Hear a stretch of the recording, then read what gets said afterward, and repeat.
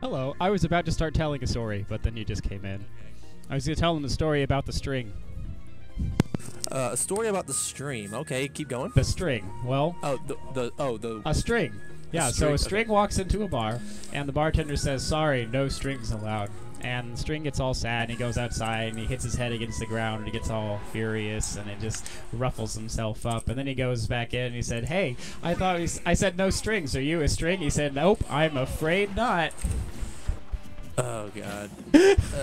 Sorry. Okay, so it looks like we've already started the match. I thought they were waiting for me, but I guess not. Yes, they're not waiting. Yeah. Yes, that's okay. fine. I so don't... we have, yeah, This this is Highwayman versus Nanoir. So this is on the loser side at last. Yeah, this is we're in top 8 now. This is what this is. Yes, we're in top 8, loser side. Nice caps lock, bro. Don't worry about it. I'm not worried. It turns into caps down here. It's all right. Oh, okay. So yeah, we have so Nanoir actually entered the bracket today as Nano, and was gonna go Lucina for most of the time, but decided actually I'm gonna go Bayo. So we have Nanoir back, not Nano. So, fun fact, Nanoir is using a GameCube controller today. Yes, he is. He used one last week as well. Yes. Now, I'm just going to say from playing Nanoir, since he has that GameCube controller, his options are just opened up. Like, it just feels like all the work that he's put into this game, like, he wasn't really playing Bayonetta because he couldn't abuse her aerial abilities. He didn't have a quick flick stick to get those instant combos, and he may not win the tournament today, but oh my gosh, was everything he was doing just so much more terrifying when I played him in bracket today and in friendlies. Yeah, and it goes both ways when you have a new controller and things like that. Yeah. It does take a minute for you to get used to it, so you may see some flubs that you normally don't see because he's getting used to that kind of stuff. Yeah, no, he's definitely... I feel like his ability to think about the game is just a little slower because he's taking too much energy to think about his new controller. Yeah, that's true. Yeah. Yeah, right now Highwayman got him at 105. Doing pretty well, being patient, trying to get these back airs to seal out these stocks. Ooh, didn't time the back air just quick enough. Just barely missed. So, this is considered to be a horrible matchup for one of these characters. Notoriously, just because ooh, all right. Oh, that was pretty fancy. Yeah, I mean, everybody knows. You get Fox off stage, and if the Bayo knows how to capitalize on Fox off stage, like, you just fair him all the way down, and then he's dead at, like, 80%. But, you know, the classic jab 1-2 to up smash is going to come out from Highwayman and take that first game. You hear that? What? I'm popping my knuckles. This is coming out on the... because, yeah, I can only hear your mic. I can't hear...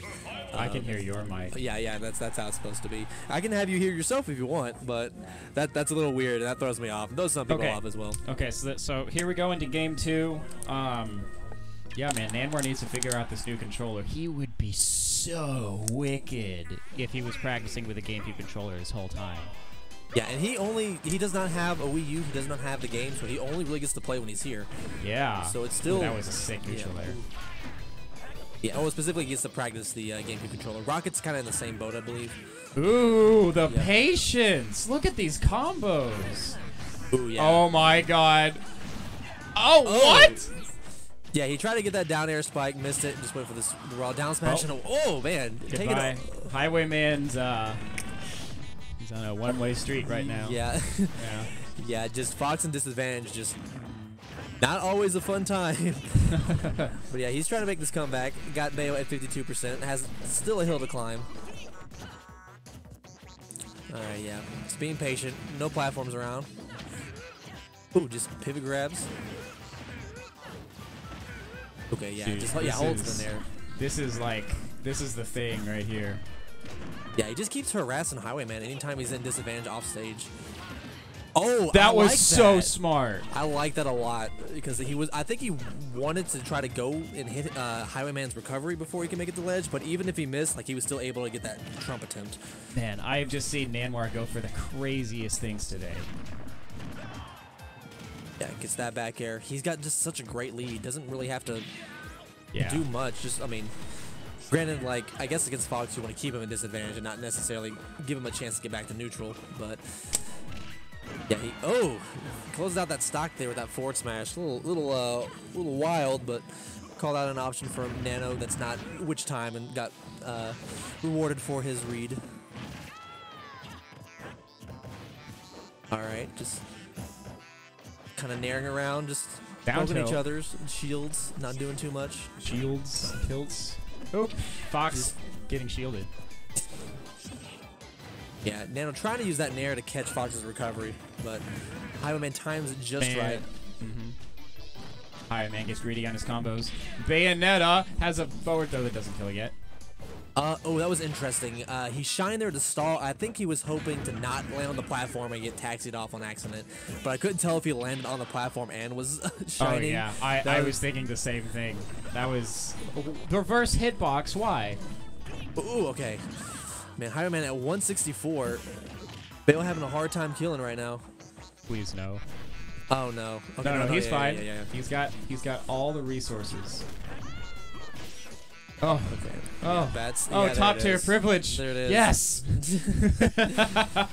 I mean, Nano was in control of that game, like from the start. Like he killed Highwayman so quickly and just got to kind of do what he wanted. And granted, Highwayman was like making the comeback, and it was starting to get a little close. But I mean, when you're at 160, like anything that Bayo wants to throw out is probably going to kill you. Like grab, back air, up air, nair. Unfortunately, there is this mechanic in Smash 4 called Rage, which is not a very good mechanic, in my opinion. And look, you're talking to a Lucario player right now. So no, Aura is a great mechanic. Rage is not. Here we go, taking the battlefield for this game 3. So yeah, I wonder how the bans went for this, because I do know that Nanoir tries to take people to battlefield for game 1. But this is also Highwayman's counter pick, so I wonder if. Oh no! All right, let's go, JR. That's all right. That was definitely probably a controller flub. Oh yeah. Or it's part of that contract with the Witch where you're required to SD at least once per set. Yes, both. Yeah, I mean, like the beginning of game 2, like he exploded on Highwayman and just kind of took it from him without barely taking any percent. So like Nanoir definitely can do it. All right, gets that witch time. It's the follow-up. Yeah, you saw that forward air that came out that was unintentional. So, controller really being a big factor here today. All right, yeah, gets that down tilt. But yeah, good SCI down from Highwayman. Doesn't get caught up by the witch twist. Oh wow, yeah. That was good by Nanoir. Oh my God, Highwayman doesn't have a jump. Yeah. All right, risky high angle, but that's the one thing that Highwayman likes doing, and like he's definitely relies a lot on the way that other Foxes play for the way that he recovers, because he goes for like those risky like up Bs at angle that you can punish really easy, or like up Bs onto like a platform that like he shouldn't be upping into, but like people aren't ready for that because they always expect Fox to go to the ledge. So he gets away with a lot of these things, and oh, that up smash is gonna take that game 3. All right, the Highwayman moving on. Yeah. Yes, that was our first loser's side match. That was on top 8. So Nanoir is out at 7th. Nanoir is out at 7.